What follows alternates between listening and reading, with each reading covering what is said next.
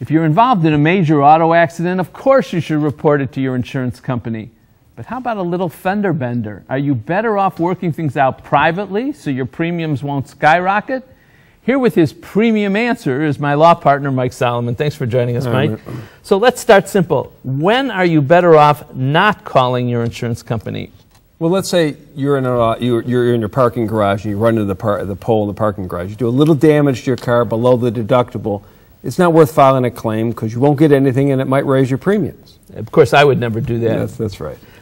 What if the damage is limited to your own car or your own property, no one's involved, but the cost of repairs is more than your deductible? Well, that's a little bit more difficult. If it's more, you've had another fender bender by yourself, it's higher than the deductible. Probably if it's a small amount, maybe $500, and you haven't had any other claims recently with the insurance company, you probably can submit it and it won't impact your premiums. The bigger issue is if you have a bigger accident and you have a larger claim, it's up in the air. You have to. It may impact how much your premiums will go up over the years and how long they go up. How many years it'll be increased, and you don't know, and that could cost you more money. Okay, you've been talking about nobody else involved. What if there's other people, other property involved? Well, if you run into, have a fender bender with someone else and they're injured, or a lot of damage to the car, clearly you call the insurance company. And what if it's just a little one, little fender bender? Now, this is where people sometimes make mistakes. Oh, let's work it out privately. No real damage.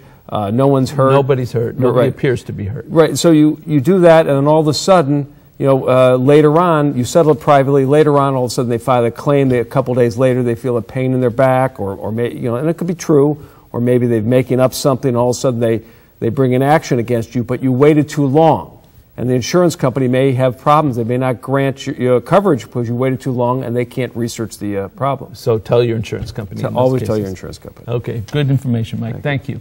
We buy auto insurance to pay for accidents. Sometimes you'll be better off to forget about contacting the insurance companies so your premiums won't skyrocket. But when another person's involved, take Mike's advice, make the call, always. Call Budish, Solomon, Steiner, and Peck at 1-888-236-5173 for more information, or to schedule a speaker for your organization, or log on to www.budishandsolomon.com. Till next week, make the most of your golden opportunities. Would you like to join our kitchen conversation?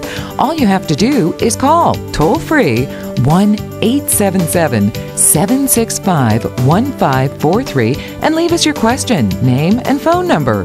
Or log on to www.golden.tv for all the latest information and show updates.